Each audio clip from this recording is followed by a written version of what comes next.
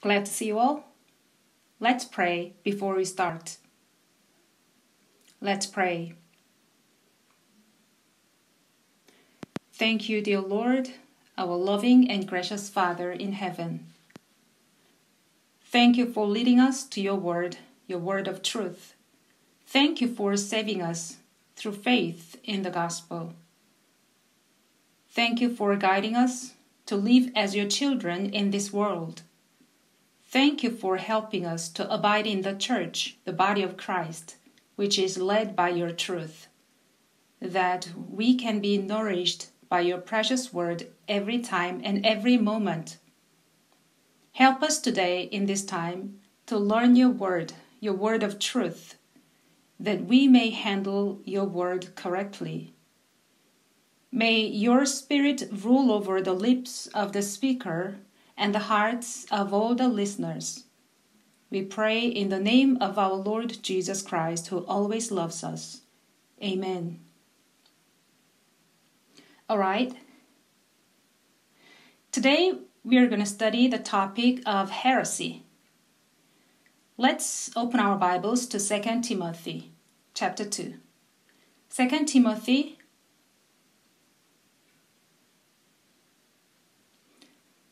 chapter 2, verse 15. If it's hard to find the verse in your Bible, you can find it on the screen. 2 Timothy chapter 2, verse 15. Did you find it? Let's read it together. Be diligent to present yourself approved to God, a worker who does not need to be ashamed, rightly dividing the word of truth. In this scripture, Apostle Paul is charging Timothy, and it is written, rightly divide the word of truth. It says, rightly divide the word of truth. Rightly divide means to cut a straight line or to take it straight. NIV version, handle correctly. The word of God is the word of truth. So it's important for us to know it correctly, take it correctly, and believe it correctly. By doing so, we can be approved to God, a worker who does not need to be ashamed, and consequently, we can offer ourselves to God. The right understanding of the word leads us to the right way of life. On the contrary, wrong understanding of the word results in the wrong way of life. Therefore, the obvious reason to have a right understanding of the word, the necessity of handling accurate the word of truth, is this. First, correct knowledge of the word of God gets us to live a life upright. The right understanding of the word, it guides our life and makes it change. We opened 2 Timothy and let's turn to chapter 3. Chapter 3, verse 15. Verse 15. And that from childhood you have known the Holy Scriptures, which are able to make you wise for salvation through faith, which is in Christ Jesus. So you can see the benefits the Holy Scriptures give us. The first benefit, it makes you wise for salvation through faith, which is in Christ Jesus. We obtain salvation through God's word, and through his word, our life is made right. So here in verse 16, all scripture is given by inspiration of God and is profitable for doctrine, for reproof, for correction, for instruction in righteousness, that the man of God may be complete, thoroughly equipped for every good work. So the word of God is necessary not only for the time you were saved, but also for the life afterwards. We can be taught, reproved, corrected, and instructed in righteousness and turn out to be a man of God completely. And truly, we can be thoroughly equipped for every good work. If you want to live your life fully and uprightly, you need to handle the word accurately. When the word works in you, your life will be changed. Apostle Paul, after finishing his second mission trip, the third mission trip, on his way back, he invited the elders of the Ephesian church to Miletus. They met together at the Miletus, and Paul gave them his farewell sermon. And here is what he says. In Acts chapter 20, verse 32, Paul was saying to them, "So now, brethren, I commend you to God and to the word of his grace, which is able to build you up and give you an inheritance among all those who are sanctified." The word of his grace will build you up. By the word of God, a Christian is built up. On the contrary, if a man follows wrong words, his life will turn out to be wrong. So it is written in the same chapter, verse 30,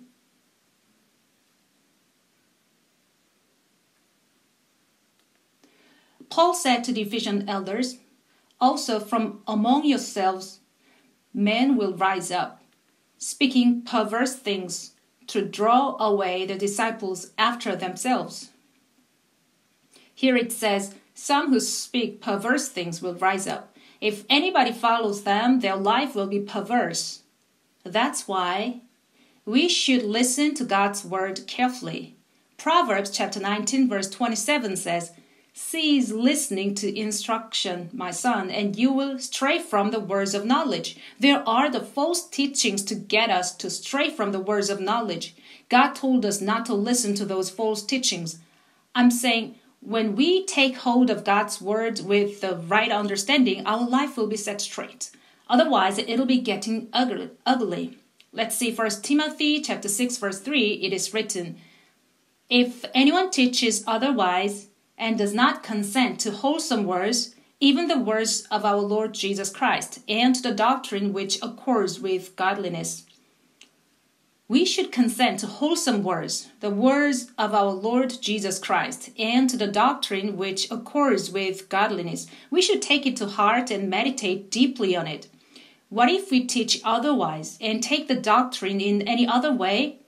A serious problem arises. If you read verse 4, "He is proud, knowing nothing, but is obsessed with disputes and arguments over words, from which come envy, strife, reviling, evil suspicions, useless wranglings of men of corrupt minds, and destitute of the truth, who suppose that godliness is a means of gain." If we do not consent to the sound doctrine of our Lord, we'll become proud, ignorant, obsessed with disputes and arguments over words, and will end up with envy, strife, reviling, and evil suspicions. Our minds will be corrupt, destitute of the truth, and will suppose godliness just a means of gain. So, having a sound instruction makes our life sound and wholesome. That's why we've got to hold tight the sound doctrine.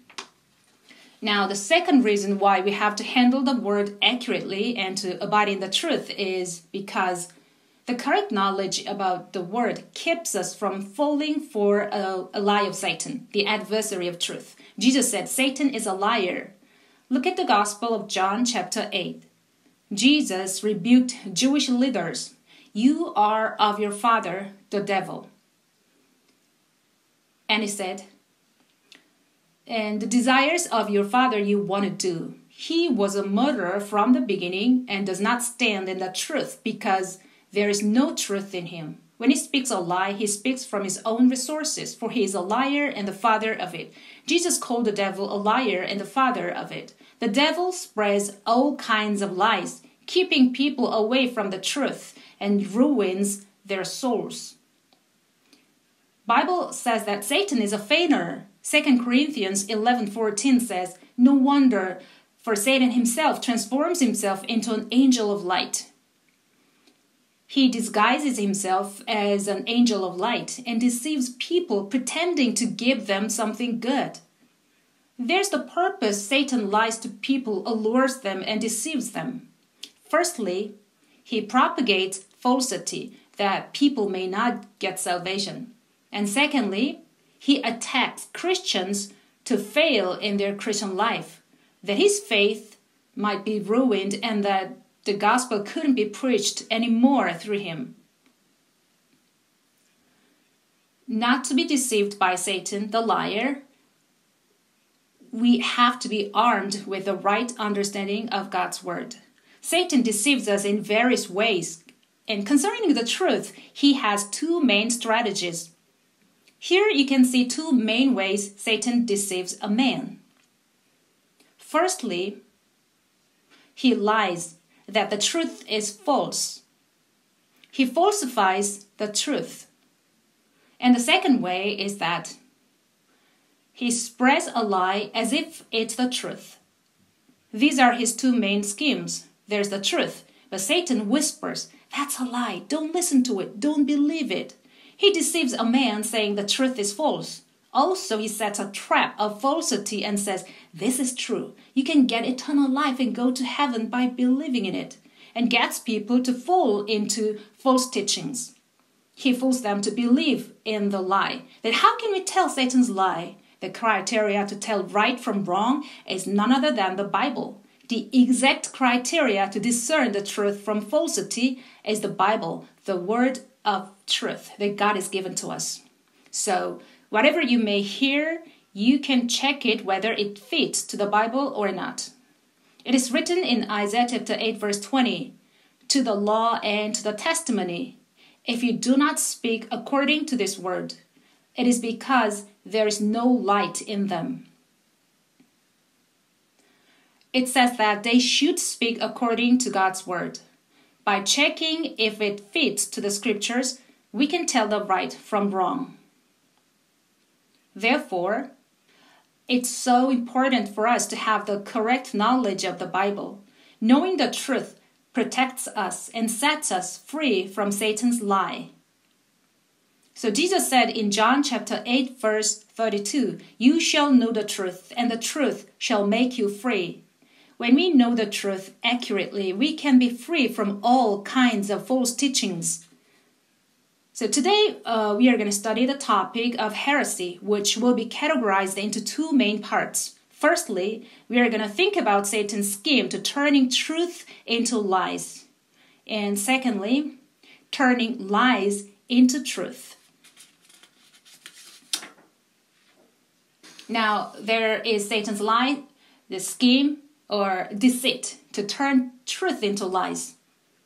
Where did it start? It started from treating even Jesus Christ as a lie and a heresy. Here I brought some scriptures about it. Jesus, he is the truth itself, isn't he? I'm the way, the truth, and the life. He's true and the truth itself. But it was Satan who treated him as a cult. Satan worked in the hearts of religious leaders in Judea and got them to regard Jesus as a cult, a heresy.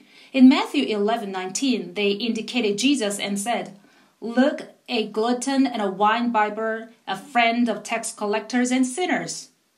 In Mark's Gospel, chapter 3, they said, "He's out of his mind. He has Beelzebub, the ruler of the demons." They treated Jesus as a cult, calling him demon-possessed.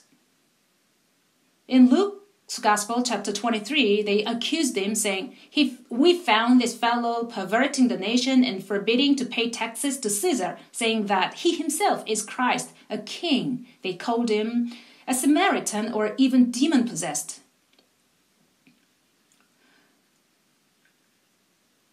Satan has been strongly deceiving people with all slanders that Jesus was a cult, who in effect was the truth itself. And that Satan didn't stop there, but went further to revile the Apostle Paul for a ringleader as a cult, who, by the way, was used as a great worker of Christ in all the process of preaching the gospel. Concerning Apostle Paul, if you read Acts chapter 24, you'll find the religious leaders accusing Paul before Felix, the governor. They were accompanied by a certain orator named Tertullus and accused Paul, saying, "We have found this man a plague." Plague means pestilence here. This man is like a pestilence, a creator of dissension among all the Jews throughout the world and a ringleader of the sect of the Nazarenes. Tertullus reviled Paul. Yes, even Paul was treated as a heretic. He was called the ringleader of the sect of the Nazarenes. Acts 28 shows us Paul going to Rome as a prisoner under trial. At the time, Jewish Romans came to him. They wanted to hear what it was that Paul was preaching. They used this expression as they were saying, chapter 28, verse 22, "We desire to hear from you what you think. For concerning this sect, we know that it is spoken against everywhere." So the Jews in Rome at that time came out to Paul saying, "What on earth is that you are talking about? What makes you and your sect be rejected everywhere? Let's hear it." At that time, the gospel was regarded as a heresy. Not only that time, but also in 2,000 years of history in Christianity, Christians who preached the gospel were treated as a heresy constantly. They gave them all kinds of malicious calling. There is Anabaptists who said that infant baptism doesn't have much of a meaning, but the biblical baptism is the one that a born-again Christian receives as a confession of his faith after he got saved by believing in the gospel. That is accurate. But then they were attacked by others being called Anabaptists and treated as a heresy. They ignored the tradition. They made up a new one. People persecuted them and treated them as a heresy, even though they were true Christians. There's another calling people gave, Protestant. These are the group of people who are against the corrupted Catholic Church and its secular authority. They were split from the Catholic Church to preach the most biblical and genuine gospel. And yet they were also attacked, being called Protestant. Protesters, resistors, defiers of beautiful tradition. There's also Moravian Church. These were the very precious group of Christians who preached the gospel, along with Zinzendorf, the great worker of the gospel. Through them, John Wesley was saved. But people named them Moravians and implanted an image through the name that they were a heretical church, a very minor group that fabricated their own doctrine or something. And people twisted the truth with all lies.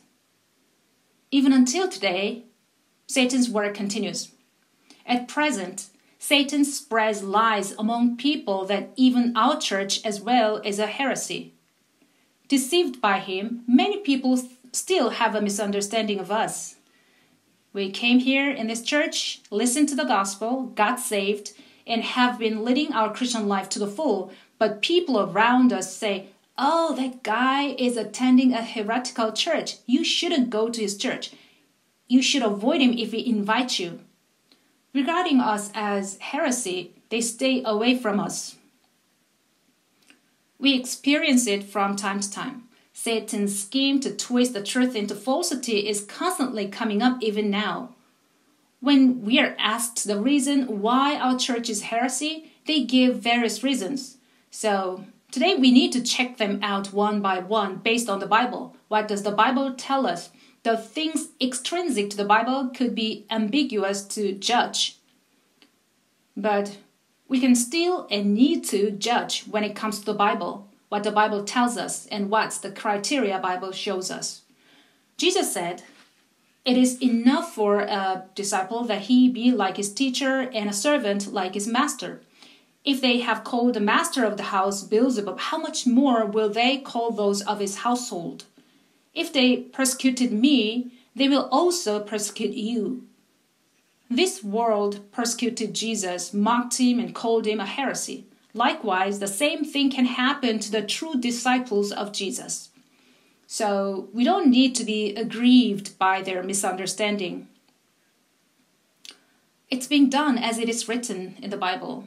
All we have to do is to handle accurately the word of truth, being ready to give an answer to them and delivering the word of truth. Now, let's check out several reasons why they accuse us of heresy. Here's the first reason. They say, our church overemphasizes the salvation of the Spirit. Sometimes it happens when our brothers and sisters preach the gospel, they ask this question out of curiosity. Were you saved? Were you born again? Even though the person attends a church already.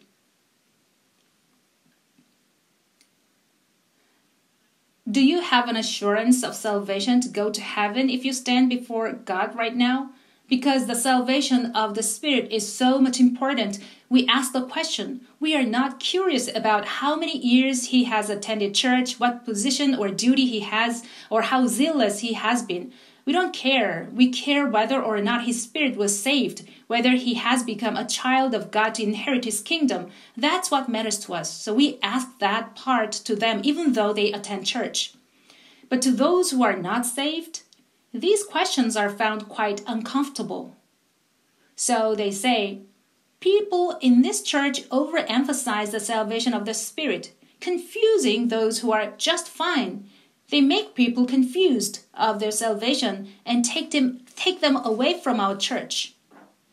They accuse us like this. Well, we are emphasizing salvation of the Spirit. Sure, we have to. There are the messages this world wants to hear from the church. There are the messages this world wants. In the time of the Old Testament as well, people said the same thing to the prophets. It is written in Isaiah chapter 30 verse 10. They say to the seers, do not see, and to the prophets, do not prophesy to us right things. Speak to us smooth things, prophesy deceits. They demand soothing words. The Bible is clearly warning us of our sins and corruption, the judgment and the damnation of hell. And it explicitly shows us the way to salvation, that how we can escape from the judgment and damnation. What the entire scriptures is emphasizing the most is the salvation through the gospel of Jesus Christ. However, as we are preaching the message of salvation, we cannot help but speak of sins and judgment and the damnation of hellfire because we have to let them know their spiritual state. But they don't want to hear it. This world wants to hear from the church something soothing, how to get prosperous, how to win, how to get an honor. They want to hear from us some message hopeful. Sure, God gives us a hopeful message, but before that, He puts stress on this message of knowing our spiritual state in the first place and escaping from the fate of going to hellfire. People are not pleased with these messages like sins, judgment, or hell. So churches nowadays in this world do not say it much.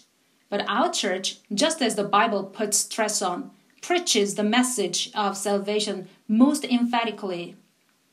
There are things the Bible emphasizes. It emphasizes the redemption of a soul through Jesus Christ. In the Old Testament, it shows us the antitype of Christ, and the New Testament also centers on Jesus Christ. So John chapter 5 verse 39 says, "You search the scriptures, for in them you think you have eternal life, and these are they which testify of me." Bible is what testifies of Jesus Christ. And what we should obtain through the Bible is eternal life. Bible clearly says that. And Jesus also mentioned that the issue of salvation or being born again is the most important matter. So in John's Gospel, chapter 3, verse 3, Jesus said to Nicodemus, a Pharisee and a ruler of the Jews, "Most assuredly I say to you, unless one is born again, he cannot see the kingdom of God." Nicodemus was a Pharisee, which means he had a great zeal to God.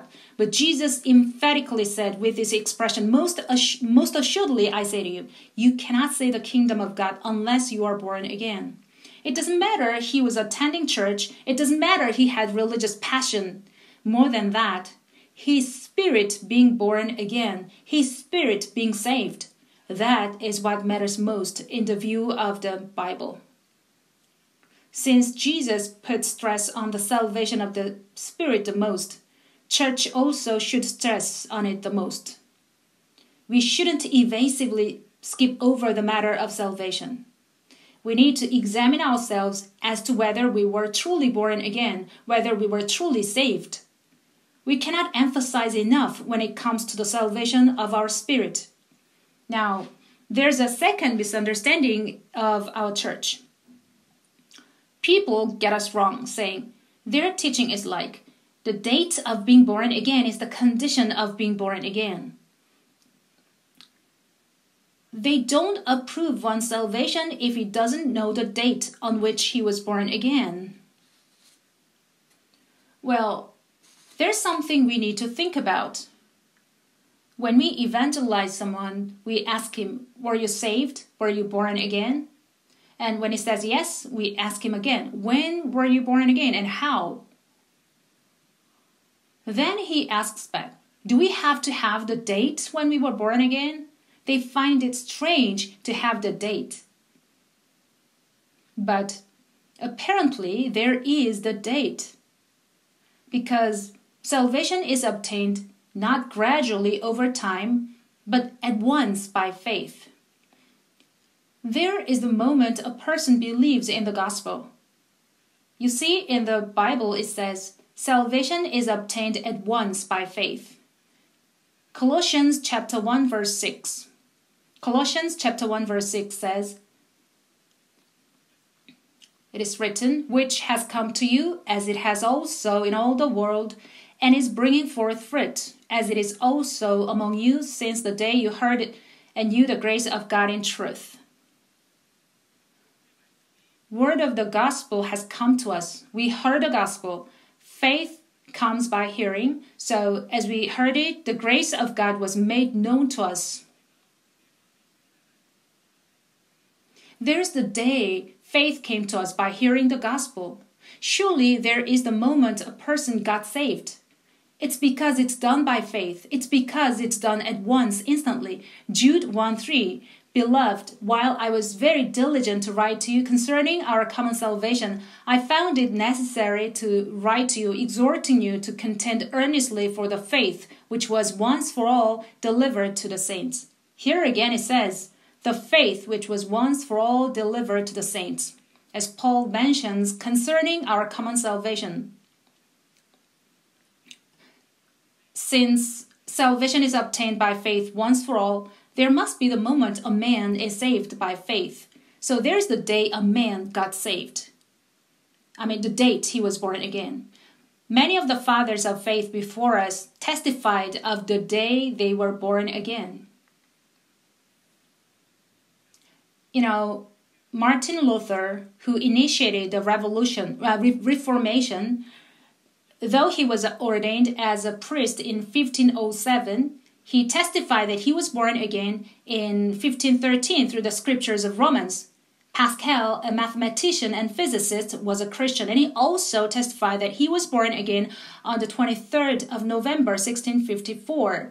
John Wesley, the founder of the Methodist Church, confessed that he was born again on the 24th of May, 1738, which was 10 years after he became a minister. He even mentioned the time he believed. It was 8:45 p.m. as he was listening to the word of God. He received the word by faith and was born again. Charles Finney testified that he was born again on the 11th October 1821. Charles Spurgeon also gives testimony of his faith that he was born again on the 6th of January 1850.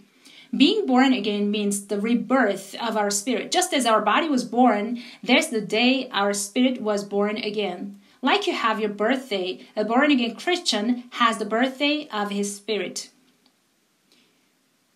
A truly saved Christian knows when, where, and how he was born again. Some may think they don't know whether they are saved or not, whether they go to heaven or not, and they think it'll all be decided after they die. Well, it's not. Truth is, it is decided while we are living on the earth, as we are listening to the word of truth, which is the gospel, and by faith we have a much assurance that we are to go to heaven. There is the day Well, 1 Thessalonians chapter 1 verse 5 says, "For our gospel did not come to you in word only, but also in power and in the Holy Spirit and in much assurance."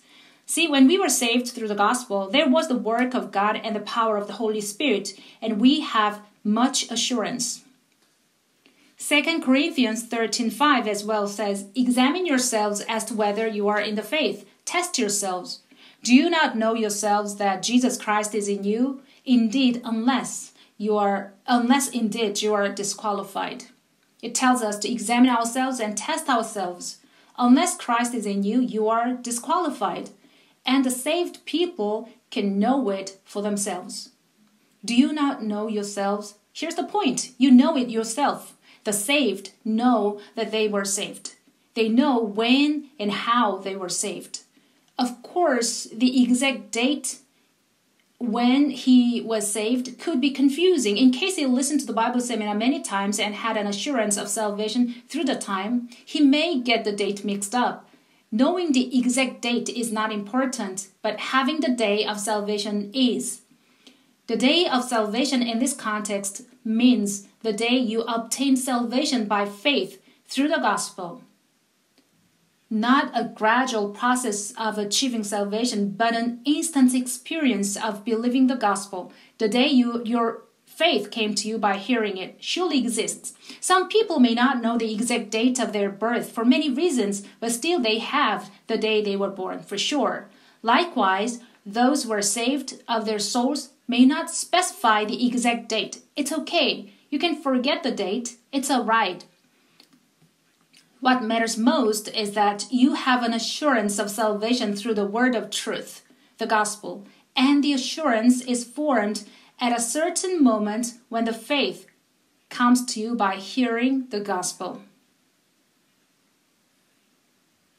There is the day. It's no problem you don't know the date. You can forget it. And yet, there is the day because salvation is obtained at once by faith. The Bible explicitly tells us that there is a day. Now, the third misunderstanding about our church is this. People say that we teach something different, something unique, like we get salvation by some kind of understanding or knowledge. People think that we emphasize some special content called understanding, and they maliciously make up a word to mislead others.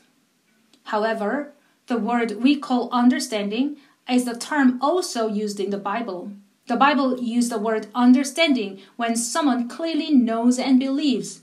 This term understanding is used just as a meaning of clearly knowing and believing the gospel, not any other special or spiritual term.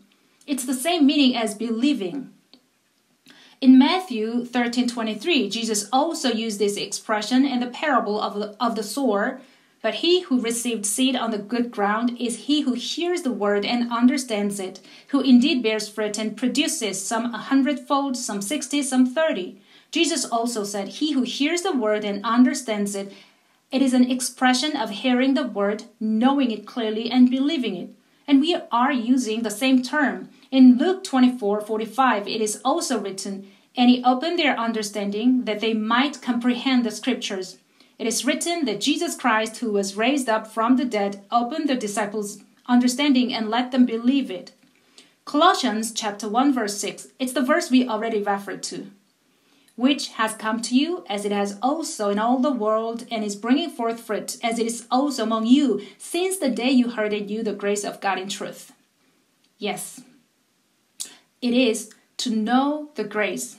It is to believe it. Here, Colossians chapter 2 verse 2 again, that their hearts may be encouraged, being knit together in love and attaining to all riches of the full assurance of understanding, to the knowledge of the mystery of God, both of the Father and of Christ. Here again, the knowledge of the mystery of God, says the Bible.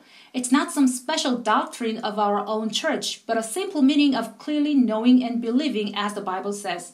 Not just getting the knowledge and have an intellectual consent, but truly receiving the gospel to our heart as our own and having faith in it. That is expressed as the understanding. We didn't diverge from the Bible. We used the term understanding as it is written in the Bible. Now, the fourth misunderstanding is this. They accuse us that we are teaching like this. Salvation is once for all, so we are free to live whatever we want to live. And they revile us as an abolitionist of the law because we preach that salvation is once for all. It is eternal redemption. Salvation is secure.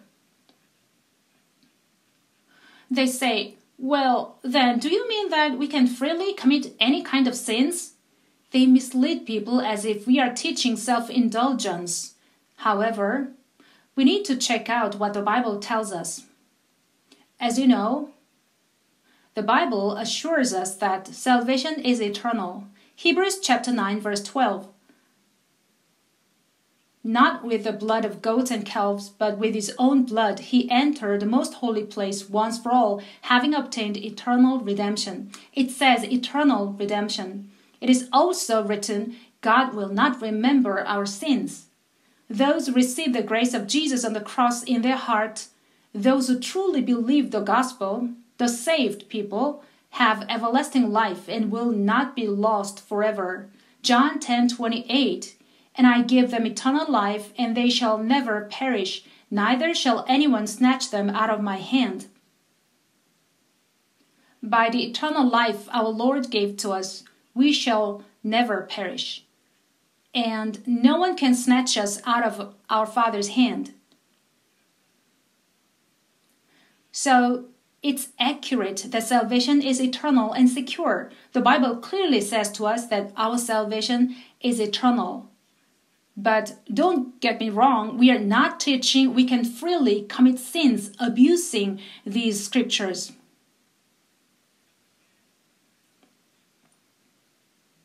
Surely salvation is eternal, but there follows the life worthy of a Christian after salvation. The Bible definitely teaches us holy life, and our church teaches it too. Justification. Those who were justified are to go through the process of sanctification, which is to live a holy and godly life. When we were born again, we became children of God. Of course, we might make a mistake or stumble or commit sin from time to time after we were saved. And yet, it doesn't make our soul be lost again to be condemned to hellfire. You need to think about it. Is it okay for us to live a sinful and corrupted life now that we are under the grace and not under the law? The Bible says no. And our church never teaches that. It is written in Romans chapter 6, verse 15. What then? Shall we sin because we are not under law but under grace? Certainly not. It is a definite truth that we are under the grace. We are not under the law, but under the grace as children of God. This is a crystal clear fact the scripture tells us. But it doesn't mean that we are okay to live on our own, committing sins freely, though we are under the grace, and our Father forgives no matter what wrong we may do. Shall we sin because we are not on the law but under grace? Certainly not. That's the voice from our conscience. Certainly not. A Christian who truly understood the grace, who obtained eternal redemption, who truly received the grace of God, cannot abuse the grace of Jesus on the cross for their sinful desire. Rather, their conscience becomes brighter. When they are tempted, they think of Jesus. Oh, my Lord Jesus was crucified because of this sin. How can I sin anymore? Certainly not. They can get the strength to overcome the temptation. If we teach that we could live a sinful life on your own because you are secure of your salvation, the life of all the congregation might have been ruined. But we don't teach that, and our brothers and sisters do not live so. Rather, their life is getting more and more sanctified. They are living worthy of a Christian. So all these accusations are misunderstanding and false accusation, and behind their back is laid the deceit of Satan. You've got to know this. Now, the fifth misunderstanding about our church is that people say that we teach eschatology, terminal apocalypse. They say we stress on the impending second coming of Jesus and his judgment and scare people. They say we insist on apocalypse. Well, you need to think about what the Bible tells us. Apparently, in the end time, there will be Jesus' second coming, the rapture of saints, and the judgment of fire of God's wrath on this world that rejected His grace to the end. It is all written in the Bible. Apparently, there is Jesus' second coming and the judgment. We don't know the exact date or the time. God didn't make it known to anybody, but He made known to us one thing, which is the signs of the last days. If you read Matthew chapter 24, it is written, "Now, as He sat on the Mount of Olives, the disciples came to Him privately, saying, 'Tell us, when will these things be? And what will be the sign of your coming and of the end of the age?'" Jesus' disciples asked Him the signs of the Lord's coming and of the end of the age. The following verses will be familiar to you. Jesus listed up all the signs of the last days. And verse 36 in the same chapter, Matthew 24, Jesus said, "But of that day and an hour no one knows, not even the angels of heaven, but my Father only." From this verse, we can know that Jesus clearly mentioned the signs of His second coming, but not the exact date and time.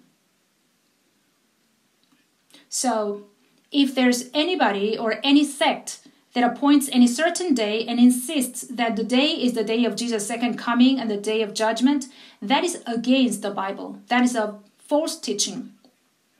However, teaching that there is the end time and the judgment and teaching the signs of the last days is absolutely biblical. As Jesus taught, as the Bible stressed on, the church has a responsibility to blow the warning horns about the signs of the last days, the second coming, and the judgment. If any church does not give a warning to people, though the impending wrath is coming, if they just soothe people by saying peace and safety, that'll be the false teaching against the Bible. We do not set a date and insist on the apocalypse of that particular day, but the last day is surely coming, according to the Bible. And we are teaching the signs as it is written in the Bible. We are doing according to the Bible. And the sixth misunderstanding about our church. They mislead people by saying we deny the existing churches. We ignore the beautiful and conventional service rituals of Korea and adhere to our own unique service style. And that is why we are heresy. That's what they are talking about. Well, this is so sad. Point being, nobody can say it's heresy by reason of not following their service style. And there's a clear reason we have a different service style. We need to check it out clearly. For example, most of the churches recite Lord's Prayer. They recite it all together during the Sunday service. Lord's Prayer is the prayer Jesus taught His disciples directly. The disciples asked Him to teach them how to pray. "Pray in this manner," said Jesus, and taught them all about prayer. And that is written in Matthew chapter 6. But most of the churches recite this Lord's Prayer during Sunday service, and that's great. But we don't recite it in the service. We only pray according to what Jesus intended to give us His prayer. We pray with the contents and subjects He taught us. With the same contents and subjects, we pray our prayer. Of course, I'm not saying it's wrong to memorize the Lord's Prayer, ponder the meaning, and recite it. We don't say it's wrong. But it shouldn't be criticized that we don't recite it in the service. It's because Lord's Prayer appears in Matthew chapter 6 and also Luke chapter 11 as well. And there are slight differences in phrases and expressions, though the contents and subjects are the same. If Jesus wanted us to memorize and recite it in the first place, Lord's Prayer in Matthew's Gospel and Luke's Gospel will be exactly the same without a single word. And yet, most of the churches recite Lord's Prayer in Matthew's Gospel, but not in Luke's. And they are accusing us of not reciting the Lord's Prayer in Matthew's Gospel. They denounce us, saying, "You are not following the worship style. That's a disregard of the Lord's Prayer. You disregard and deny the tradition of the existing churches." Well, they shouldn't do that. The prayer of our Lord, he taught us, is a teaching of how to pray and what to pray, rather than just memorizing and repeating it. Concerning prayer, Jesus even said in Matthew chapter 6, verse 7, "And when you pray, do not use vain repetitions as the heathen do, for they think that they will be heard for their many words." See, Matthew chapter 6, verse 7 says, "Do not use vain repetitions." Vain repetition means repeating the same thing and say it over again. So when Jesus taught his disciples, he already said not to pray like chanting a spell. I don't mean that memorizing it is not good, but I'm saying that we are doing fine as Jesus intended when he taught us. We learn his prayer and we pray with what Jesus prayed.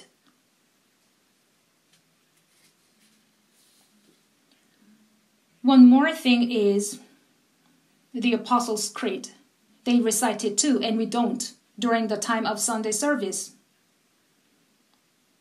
And this leads them to accuse us again that we reject the Apostles' Creed and don't believe in it. Well, it's not. The Apostles' Creed is not even the Bible. Lord's Prayer is clearly on the Bible. It's what Jesus said. The Apostles' Creed, on the other hand, is not. And those apostles who made the creed were not even those apostles Jesus appointed. It was made up in the First Church Council of Nicaea in 325 AD, and the process of preaching the gospel, false teachings came in. So they needed to resolve the controversy and set the truth of the gospel straight. So it was made in 325 AD. It is not the Bible, nor was it written by the apostles.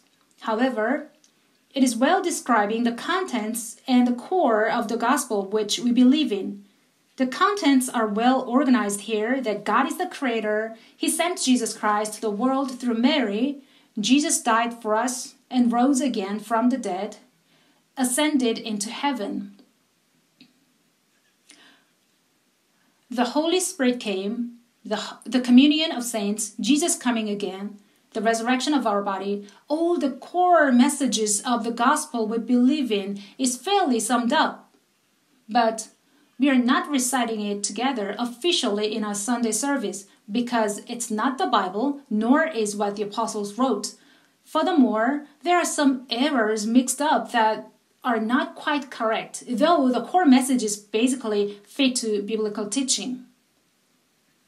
Though we learned and knew and believed all those core messages, yet there are slight errors in the Apostles' Creed, and that's why we do not recite it all together. For example, here's the thing. If you see the Apostles' Creed, it starts with, in Korean version translation, "I believe in God the Father Almighty, maker of heaven and earth."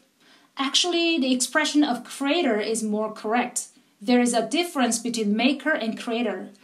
Originally, it used the word maker, but then it was changed to creator recently. The Apostles' Creed is not the Bible, so it is amended or altered. It was amended again now, so the expression maker is not quite correct. And there's another expression. Jesus Christ was born of the Virgin Mary. And when it says Virgin Mary, it means he was born from a virgin. And the V in the Virgin was written in the capital letter. The first letter of a name is capitalized, but the V and the meaning of a virgin doesn't need to be capitalized. So this capital letter V, Virgin, has their standpoint of deifying Mary. Mary is surely the one we should respect and emulate, but she is not a deity. But in this creed, they kind of idolize Mary. Also, there's this expression, suffered under Pontius Pilate. Well, truth be told, he suffered under the Jewish religionists. And then there's another expression which was not translated in the Korean version. Here it says, crucified, dead, and buried. The third day he rose again from the dead. In the English version, it says, he descended into hell. English translation clearly stated, Jesus died, buried, descended into hell, and rose again. And because it could cause a problem, this phrase was omitted from the Korean translation. So the Apostles' Creed could be amended and could have some errors. That's why we don't recite it in an official place. And there's this word, the Holy Catholic Church. It was made in the Catholic background, so we don't bother to memorize it. However, not memorizing it doesn't mean that we deny the fundamental content.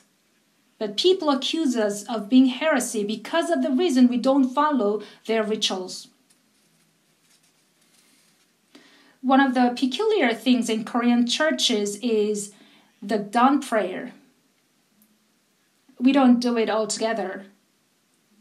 Apparently, in the Bible, there are many scenes of people getting up early in the morning and praying at dawn. David prayed at dawn, and so did our Lord Jesus. So many churches have this time together. With a yearning heart, they get up at dawn, rubbing their eyes and gathering together, sing praises, and learn God's word and pray. But we don't have time for official dawn prayer at the church. I'm not saying that dawn prayer is not good, of course, and there are many of us who are praying at dawn personally. There are many of us who have a personal meditation time with God early in the morning. Not having an official time of the dawn prayer never means that we disregard it. Our Lord Jesus Christ also prayed at dawn. But see how he prayed. In Mark chapter 1 verse 35, now in the morning, having risen a long while before daylight, he went out and departed to a solitary place, and there he prayed. Jesus prayed before daylight, and he was in a solitary place. He had a personal time with God and not the official service of the dawn prayer. Biblical dawn prayer is rather going into a quiet personal room, shutting the door, and praying to the Father who is in the secret place, who sees in secret. Matthew chapter 6 verse 6. I'm not saying it's wrong to pray gathering all together, but it is also wrong to accuse us as heresy because of the reason we don't follow the conventional way of worship, doing it all together. It's not because we deny the conventional way of worship of any other churches, but because we learn the Bible and do it with the heart of finding more biblical way. Now, here comes the biggest incident that made us look like a heresy. People say Life Word Mission belongs to the cult of salvation. That is the church brought about public censure. In fact, there was a church named Evangelical Baptist Church, which caused a great noise to this country. Through the incidents of the Odeon Corporation in 1987 and the case of the Seoul Ferry in 2014, they were revealed to the world, and people made a social issue of it, calling them a cult of salvation. Obviously, they had a problem. But if you search of it, Evangelical Baptist Church preached the gospel purely at first, but then they misused the offerings of the church to their own business fund. And as they were embezzling the money, they were misled and degenerated gradually. As a result, they were away from the Word of God, revealed their corruption, and caused many problems in our society. It's true that that church was criticized. While they were preaching the gospel purely, we were with them. However, we were separated from them from 1983, and since then, we, Life Word Mission, has been keeping and preaching the pure gospel only without any contact or connection with them. Never have any social problem ever been caused by our church. And yet, whenever they cause any problems, we were denounced together with them. If you search the history of our church correctly, you'll find out that our church has nothing to do with that group that caused social issues or any of their false teaching or wrong doctrine. Our church never made any social issues, but purely preached the gospel. We're at the forefront of preaching the gospel all over the country and the world. Sometimes people judge us and denounce us no matter what without hearing what we say because of all these misunderstandings. Well, Satan is doing the same thing from the time of Jesus Christ. But if we check it out according to the Bible, if we prepare to give an answer to those who have a misunderstanding and deliver them the truth, those misunderstandings will be resolved. It has been resolved a lot, actually, and it will be all cleared up as we are preaching the word of truth and living a life worthy of the gospel. So, we have been checking out the part of Satan's scheme of falsifying the truth. Now, there is the other scheme of Satan, which is spreading lies as if it's the truth. Well, time's almost up, so we cannot handle this part in detail today. But this part was handled many times in the other previous sermons about heresy. So you can refer to the material I handed out today. It'll be a help. Satan fabricates a falsehood and deceives people that it's a truth. That's how they make up a heresy. The term heresy is in the Chinese language composed of the word different plus the end, which means its end is different. In ancient Greek, it is heresies, which means their own chosen opinion, though they are in Christianity clothing, but their end is something totally different. What they know, what they believe, and what they insist on is totally different. There are Satan's schemes of making up those heresies a lot, deceiving people that it's true. Jesus said in Matthew, "Beware of false prophets who come to you in sheep's clothing, but inwardly they are ravenous wolves." They are in Christianity's clothing, but their inside is a wolf. When you discern the truth from the falsehood, you can get away from the deceit. I want to share with you the 7 traits of heresy based on the Bible. And it would have been a great help, but because we don't have enough time, you just need to refer to the handout. Because you've heard a lot from all the other sermons, you might be able to tell we are preaching only the Bible. So if you encounter heretic, protect yourself first, that your spirit may not be contaminated by the false teaching. If you hear them and receive them, your spirit will be defiled. The Bible says in 2 Corinthians, "Let us cleanse ourselves from all filthiness of the flesh and spirit, perfecting holiness in the fear of God." We should cleanse ourselves from all filthiness, not only of the flesh, but also of the spirit. Bible also mentioned that reject a divisive man after the first and second admonition. It is not healthy to have a curiosity over false teachings and peep at them. And the second attitude to deal with heresy is to hold fast the word of truth. Holding fast the word of truth protects us from false teaching. Hebrews 3:14 says, "For we have become partakers of Christ if we hold the beginning of our confidence steadfast to the end." So hold it steadfast to the end. 2 Timothy chapter 3 verse 14 says, "But you must continue in the things which you have learned and been assured of." When we continue in the truth, we can be protected from the false accusations about our church and from the false teachings circulating in this world. rightly dividing the word of truth and keeping it, that is the point I wanted to share today. So today we had time to learn about heresy. Let's all pray.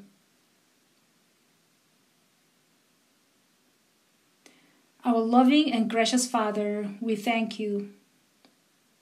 Thank you for your grace to give us the Bible, your word of truth, that we may be protected from false teachings and that we may live a life in truth.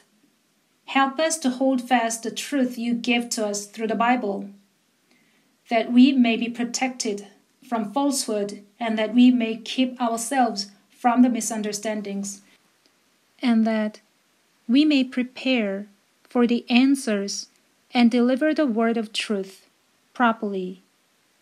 We prayed in the name of Jesus Christ, who always loves us. Amen. Thank you very much.